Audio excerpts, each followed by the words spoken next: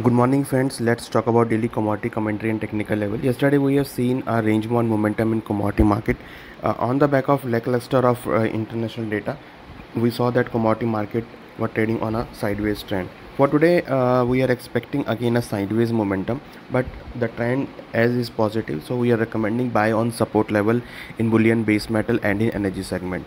For today technical level are as follows: gold support at 59,800, resistance 60,400, silver support 74,000, resistance 75,500, copper support 775, resistance 785, zinc support 249, resistance 254, lead support 179, resistance 183, aluminum support 207, resistance 212, crude oil support 6500, resistance 6750, crude oil WTI crude oil support at 80, resistance at $83, natural gas support 180, resistance 195. So for today we are recommending buy on support level in bullion, base metal and energy segment. We hope that you will be benefited from this commentary. Thank you.